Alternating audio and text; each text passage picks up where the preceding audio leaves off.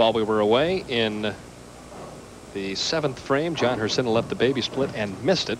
It's a 1-pin match as he threw a pretty good shot on the left-hand lane, left the solid 10-pin. Hriscina throws hard and straight at these spares, and it just sailed by the 3-pin. Got to hit the 3-pin in order to make that spare. Next time you use the pinwheel, it'll show him how to do it.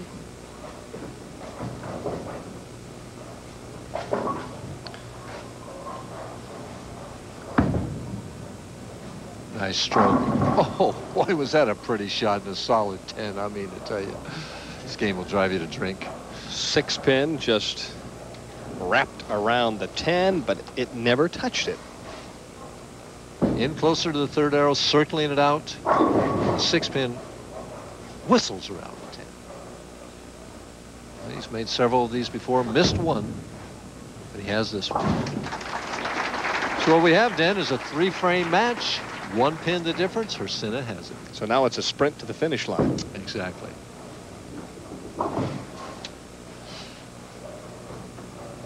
Good news is Gene-Stus gets to finish on the left-hand lane. That is good news. By Hriscina's choice. Well, he must have liked the right-hand lane. Must have thought he did. I really like that comment. Once in a while you get fooled, right? Yes, definitely. I've been fooled so many times in my career. That's why you can come up with that one. A false sense of security, as it were. And just when you think you got a lane, it up and grabs you, just like that. Well, I said Gene-Stus was going to pay for missing that 1-pin spare, but as it stands right now, he's still liable to slip out of this match and get to the title. You just don't win throwing back-to-back splits on that lane and then getting 8 out. Well, fastball for Hriscina. That ball must hook in the middle of the lane. At that, we've seen 3 quality players miss that 4-pin on the left.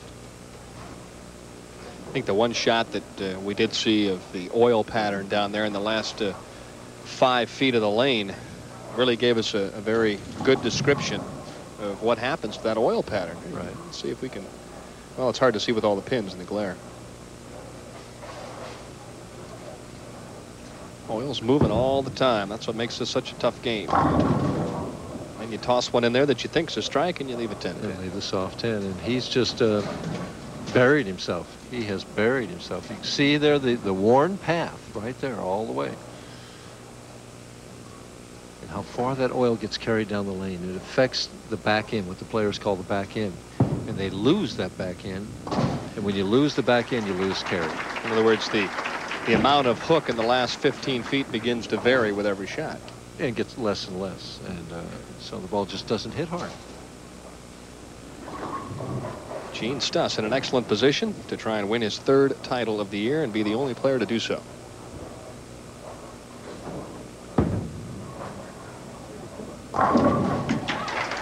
Boy, that was a quality shot. Same hit that Hriscina had, but he snapped that weak 10 out, puts himself up 24 pins in a commanding position. Watch the 6-pin.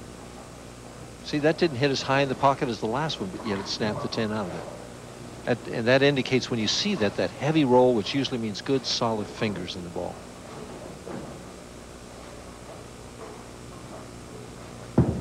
Trying to finish off the job.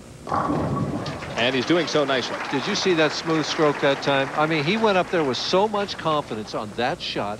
If he double pinnacles or something there, that never even entered his mind. The only thing entering his mind was just, I've got this match, I'm going to put him away, and he did.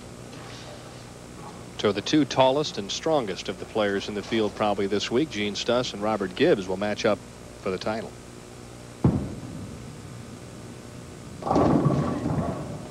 Well, I don't know. In an arm wrestling match, I'd take John-Hriscina against almost anybody.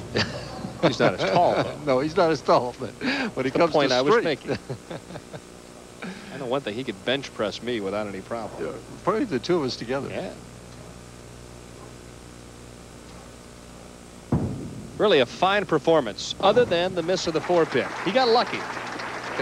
Hriscina went right up and opened after he missed that. Yeah. And sometimes that's what you need, a little bit of luck. Yeah. You don't win match game competitions by opening after your opponent's open. You win them by stomping on him and striking. Now a little more room. Yeah, of course. Hriscina hits the pocket, but it's too late. Gene-Stus trying to become the only 3-time winner on the PBA Senior Tour, but Robert Gibbs is trying to stand in his way.